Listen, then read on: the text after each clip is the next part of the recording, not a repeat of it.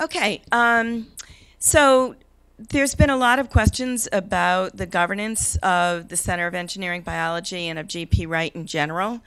And I'm not going to spend a huge amount of time on this, but I'm going to just tell you some of the thoughts we have around how the governance is evolving. Wilmer Hale and some of the people that have been working with me on this project have been working for over a year to do research on and analyze many of the large scientific international projects that have happened in the past, starting with the Human Genome Project and following with a number of other big projects.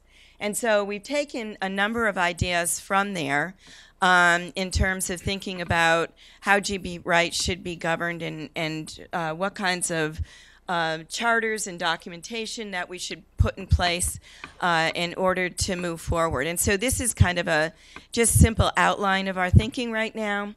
The thinking would be that there would be 5 governance committees for GP Wright. The Scientific Executive Committee would be chaired by Jeff and George. That would be responsible for creating the scientific roadmap for the project, for making sure that the project was achieving its milestones, for reviewing and selecting pilot projects, and for addressing any issues of safety and compliance as they arise. In addition to the Scientific Executive Committee, we're contemplating that there will be an International Advisory Committee, a Clinical Advisory Board, an Industry Advisory Board, and a Social, Ethical, and Legal Oversight Board. And you met 2 of the co-chairs of that board this morning, Jonathan Marino and Barbara Evans. The Industry Advisory Board is something that we're going to actually start working quite hard on. Obviously, Andrew Hessel and Autodesk were instrumental in providing a leadership role for industry involvement in this project. We're very happy to say that LabSite has approached the project with a multi-year commitment, and we are going to be using our best efforts to negotiate an ongoing relationship with them, with GP Wright.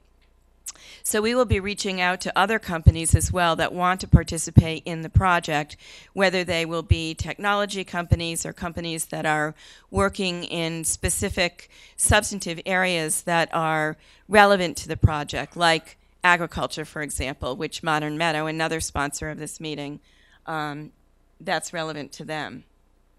So supporting the work of these 5 advisory committees would be 7 working groups. And by the way, each of those committees would have their own charters. And so these would be drafted and commented on and formally approved so that everybody knows the rules and they would be put up on the website, etc. We started the work of 7 working groups last week. We had the first meeting for each of the working groups, first phone call. Many of you participated in those calls.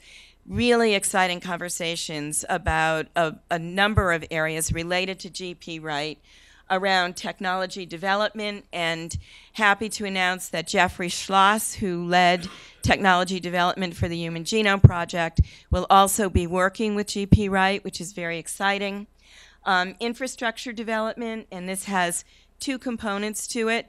One would be the design, test, build facility platform and make it automated to the point where it could scale, and also the information technology architecture.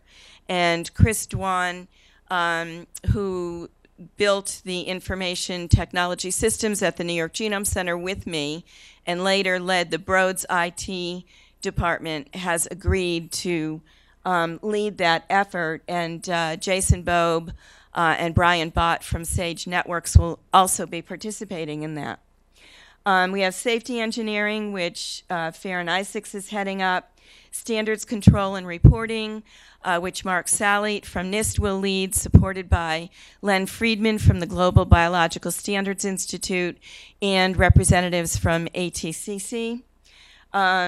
Intellectual property, there was a lively discussion last week on the phone, And we're going to be hearing more about that tomorrow from Kristen Newman, who is from MPEG LA, and Mark Solly, who has very different ideas about IP. So we had a great initial conversation about that last week. Public communications, outreach, and education.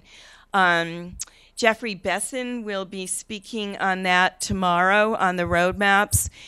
He has an interesting experience with the project because last year, after the firestorm of press publicity around secret meeting creating humans without parents, Jeffrey actually was concerned because he is a PhD student and interested in science communications and clearly understood that something had gone awry here. And so he took it upon himself to investigate what went on and wrote the first balanced piece that came out after that meeting, even before the science commentary was published. So he'll be talking on that tomorrow. There was also some really interesting conversation about how to democratize public communication, to take it out in the country where people are, and not just have it emanating from Boston and New York. And finally, policy development, which Todd Kukin, formerly of the Woodrow Wilson Center, will be heading up. He's now at North Carolina State University, and Gigi spoke in his place this morning, but she also will be working on that group with Sarah Carter, formerly from the Ventnor Institute. So what we're looking at and talking to some of the scientists about how to create is really finding a way to create a data sharing system that will allow everyone to utilize the data that's generated from this project and to make it freely accessible. And Chris Dwan, the group had a conversation about that last week and some of the initial questions in thinking about designing a system like that. And so he'll be talking about that tomorrow afternoon. Funding, now that we have everyone organized and proper leadership put in place, we'll actually be able to go out for funding now. We are already in discussions with several large funders that are interested in supporting the project with different programs. We've spoken to all of the federal agencies. We've spoken to state and local agencies. We will also be reaching out to philanthropic supporters and foundations in the coming months, as well as additional industry partners. But for now, the way that we can help all of you to receive funding is we can support any projects that you have in mind. We're happy to write letters of support and speak to funding agencies on your behalf to talk about how this relates to the broader project. And so that can happen. You can either apply yourself or you can apply in partnership with the center. Or you can apply through your own universities, just as you always do, and we're happy to support those applications as well. Oop. Okay, what did I do here?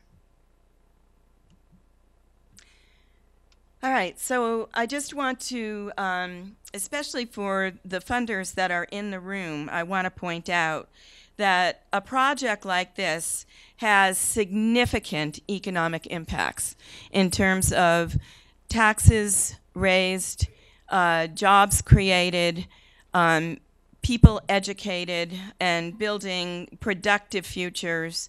And that will happen with this project as well. And so we're very excited with the initial interest from both public institutions and private companies in this project. And stay tuned. We're going to have some good news to share very soon.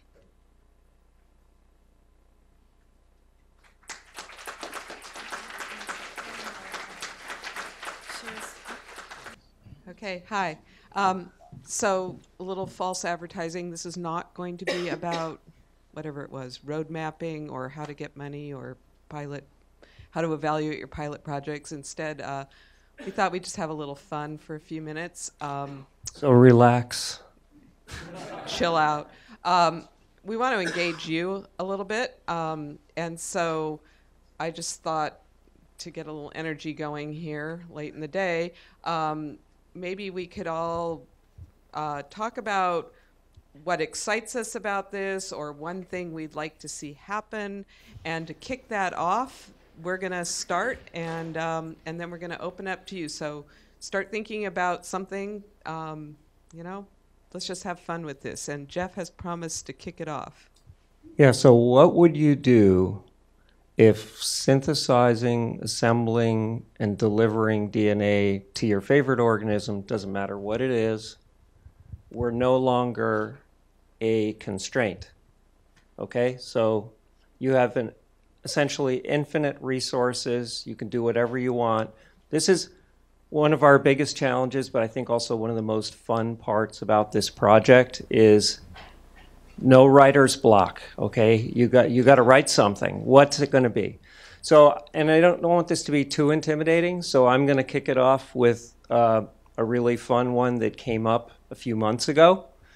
I was visited by a new colleague, Tim Newald, who was telling me about lupus, and he was telling me about a genomic region that always confers risk to lupus, and it's not well understood, and it always comes as what's called a haplotype block.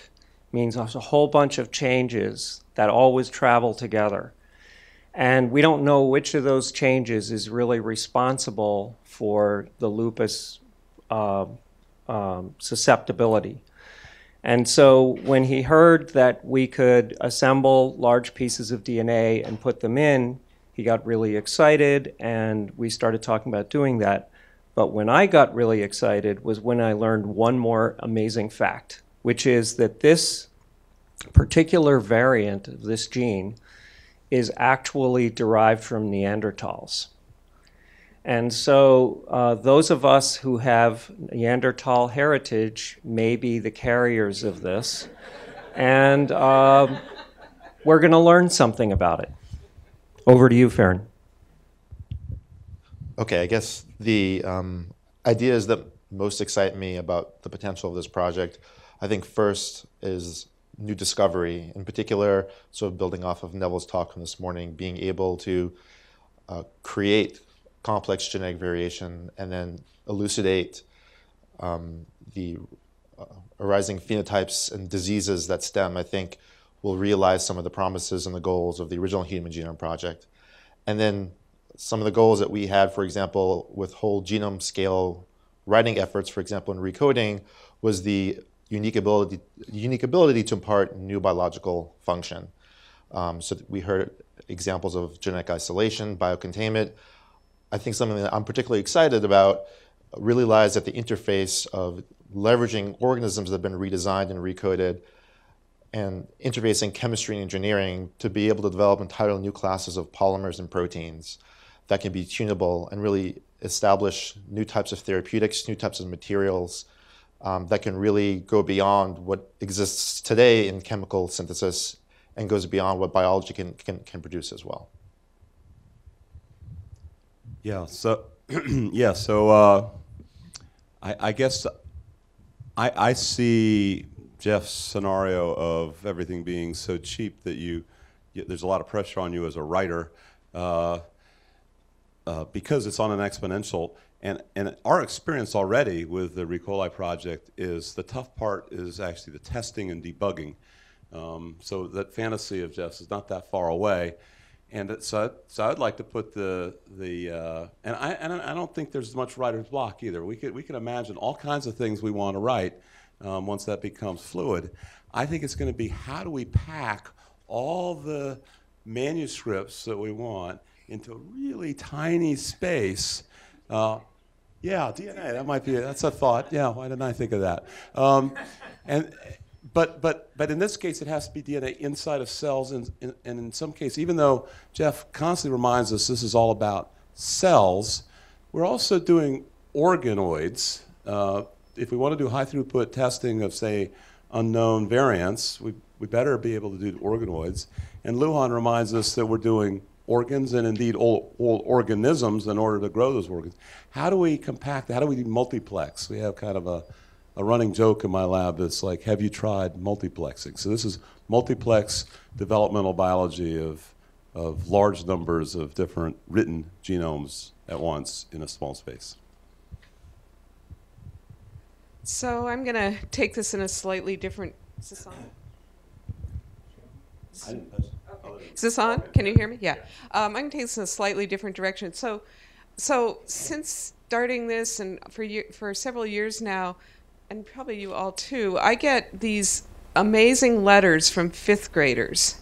And they are fascinated by this. And I think back to my own experiences as a fifth grader and thinking about the big thing was how do we go to the moon and things like that. And so what I want to see is and I think this will help with some of the ethical issues too in bringing this to people's homes, is I want to see it be a time, not in the distant future, where elementary schools, high schools, it's routine to think about, well, I'm going to do some DNA synthesis as a project.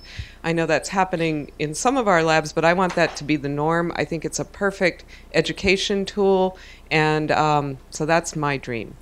Now, I want to see, we've all bared our souls to you. I had another dream one time, which was to make the minimal Y chromosome, but some of you know I wanted to that was, well, that was the point. It not being essential. Yeah. So that will give you the flavor. That will give you a flavor of what you're open to suggesting. So please participate. Let's have some.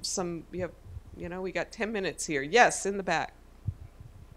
June. Yes. I would like to make a multiplex sustainable photosynthetic system so that we can manufacture not only fibers like cotton, but also food, all in a plant you can grow instead of your bluegrass on your lawn. Lovely.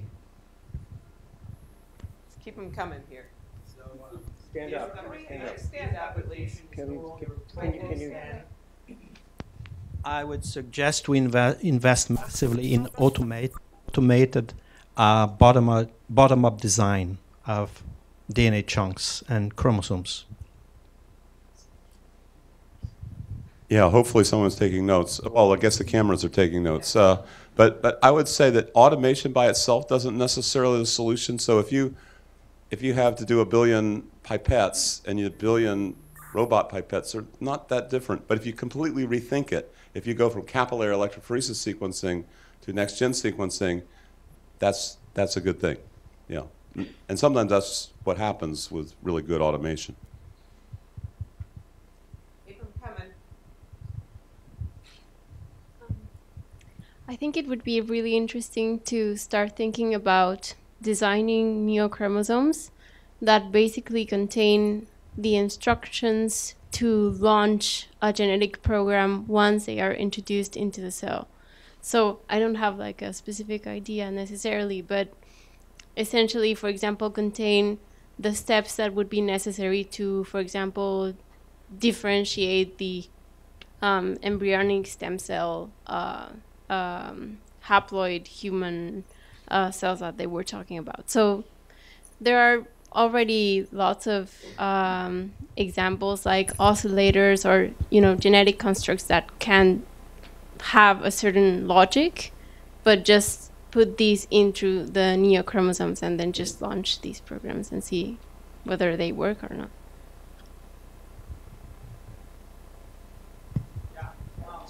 I think it would be really interesting to try to introduce or re-engineer cells to be able to tolerate extreme environments. For example, temperature, UV radiation, or Wyss cycles, so that we may be able to store these cells over long periods of generation.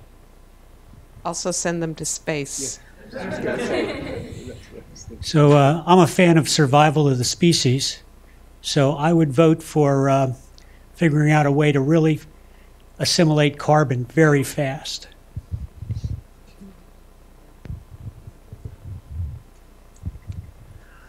I'd like it to be way easier to build complex information processing and control circuits so that all of these projects where if you could just get a little bit of control into the cells, become easy, like the embedded control revolution we've seen in electronics. I want embedded controllers in cells to be cheap and easy rather than a whole complex research project of their own each time.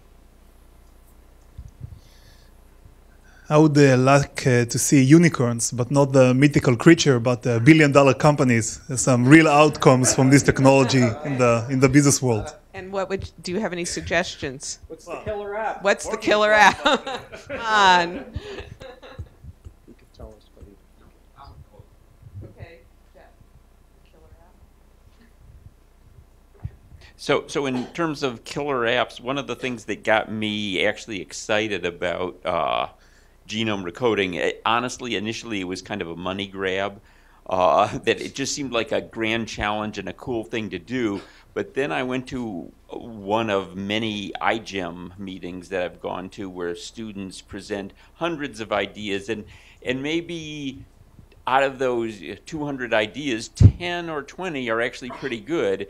And I would go around to the posters and talk to the students, and they would all end by saying, we engineered this organism, it would solve the problem that we want to solve, but we can't use it because of environmental issues. We cannot give it to people because then it's out in the environment. We cannot spray it on trees or treat wheat plants or whatever they needed to do. They can't do it because of environmental issues. And I think the firewall, the idea of a genetic firewall, solves that problem. And so the point is that there are actually well thought out ideas. And honestly, in these brainstorming sessions, people tend to say what they want rather than what they would do. And there is a problem of figuring out what exactly are you going to do. But actually, over the years, iGEM students have done this, where they pick apart very particular biology problems and find very particular solutions, but they all come to they all hit this same wall, where they can, even though they have a solution in hand, they just can't implement it. And I think the other thing that's nice about that as kind of a medium-term thing to address is that if we wanted to rewrite millions of base pairs, it's actually really kind of impossible to do that in any meaningful way, because even people like us who create genetic circuits, even making 10,000 base pairs worth of new stuff that really does something novel is very difficult. And so if you wanted to, you don't really need 1 million base pairs worth of DNA synthesis capacity to build a whole bunch of complicated genetic circuits, because we can't build anything that complicated. We don't have the building tools. We complain about how much DNA synthesis costs, but it actually costs a lot more to design 1 million base pairs worth of complicated circuitry. But we do have this need for recoding, which can be done in an automated way. We can get a computer to tell us what the sequence ought to be, but then we still have to make it. And so I think that one thing is something that could drive down. It could basically create the demand for cheaper DNA synthesis that would have kind of short-term or medium-term real product opportunities. Okay, thank you. Any other? Got another one over here. Yeah, could you synthesize the inferred genomes of ancestral organisms and use it to study, to sort of play forward the tape of life, or also to apply selective pressure and try to evolve enzymes with different specificity or different functions than the ones that happen to evolve through the course of natural evolution? Some people will say that this is limited to 700,000 years, which is the oldest piece of DNA. But other people have reconstructed ancient enzymes and pathways all the way back to the dawn of life. Because if you've got the phylogenetic tree, now there is a lot of information that seems to be lost at our current state of ignorance, but there's an amazing amount of things that are not lost, and that list will almost certainly grow. I think it's a great application. There's no way you can get that out of a freezer somewhere. I love that idea, and we've tried to brainstorm about it, and where we tend to get stopped is the non-coding sequences. The proteins have enough information, but the non-coding sequences will be the challenge.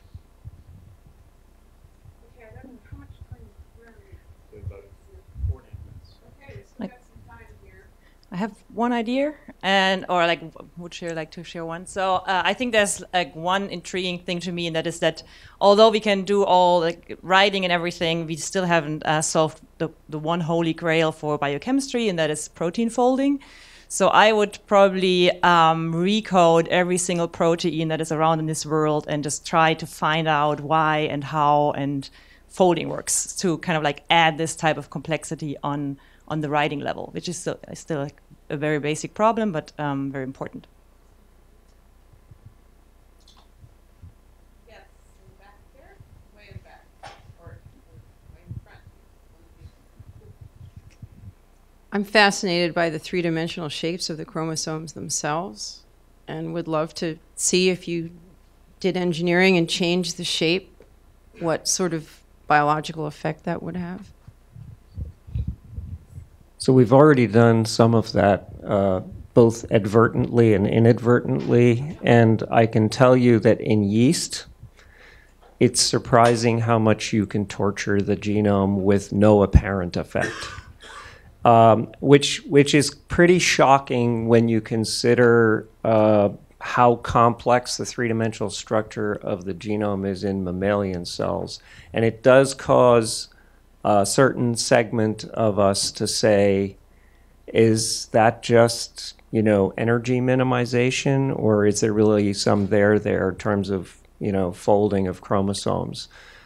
In yeast, maybe it's a very small number of constraints and a lot of energy minimization. Who knows what it will be in mammalian cells? So interestingly, some of you may or may not know, there's a large project called the 4D nucleome that is one of these director's challenges or something, and we proposed to them that they should look at synthetic genomes off the table. So did we.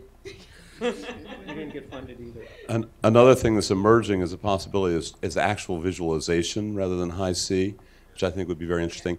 And you should set as a goal to try to mess up the chromosomes. So far, you've kind of accidentally messed them up, maybe. But if you look at the three-dimensional structure, say, what would you have to do in order to get it to not fold that way? There's one in the back. Yeah, just this is a kind of comment. I would completely agree with regards to applications with the comment about orthogonal systems.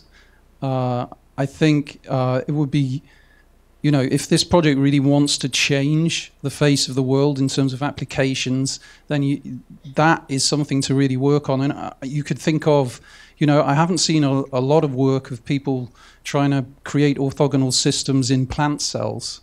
So presumably, if you could start to make plants that have such a system, then a lot of the worries that people have about such systems being, out in the wild would go away. It's not going to go away. They're going to get classified as GMOs. What might work better is cisgenics, which are the opposite orthogonal. They're so similar to the existing species that they might get classified as non-regulated or non-GMO. I love the orthogonal, but I'm just, in terms of your reassurance that the public's going to love it. Yes. So my comments is that the completion of this project, including verification of an intergenic region, finishing of human genome project, so analysis of some model organisms, so including yeast, other organisms, will result to beginning of real personal medicine. Because only with knowledge of all polymorphism existing in population, only knowing function of non-coding region we can predict some therapy. So it will be new, very, very important for medicine future. Okay, I have a sign that says end. So good ending. A good ending, thank you. And thank you all for sharing, and hopefully we will continue this spirit as we move forward.